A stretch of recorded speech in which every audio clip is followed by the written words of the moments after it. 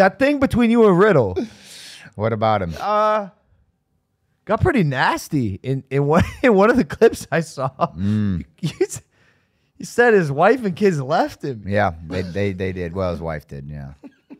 And then he got pissed. He's like, "I'm not gonna wrestle you. I'm gonna beat your ass." Yes, sir. That I felt something watching that split screen. Yeah.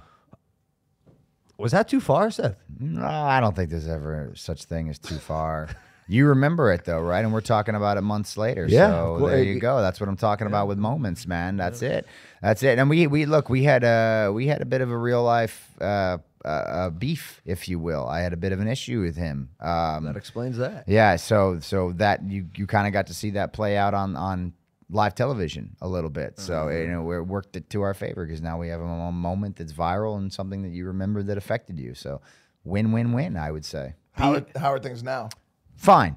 Yeah. Totally good. I mean, look, I'm a professional, so like if we can work together, we can work together. Things that happen outside of here, that is what it is, you know. But like he apologized, and we mended fences, and I'm all about like I don't write anybody off. I'm not like one of those guys that's like, no second chances. You do wrong by me, I hate you forever. Like, I'm not that stubborn. It's not that serious, man. Like, unless you do some real nasty stuff. But, like, you know, everybody makes mistakes. So, like, I'm all about, like, forgiveness, second chances, what have you. So, I'll give you the benefit of the doubt. You know, I'll forgive, not always forget, but you know I'm willing to move forward. And so he was a big man about it, came forward and apologized, and we were able to work together. And I'm happy for that. Hey guys, if you like that clip, hit the subscribe button, and if you want to see more zany clips, click the video right here.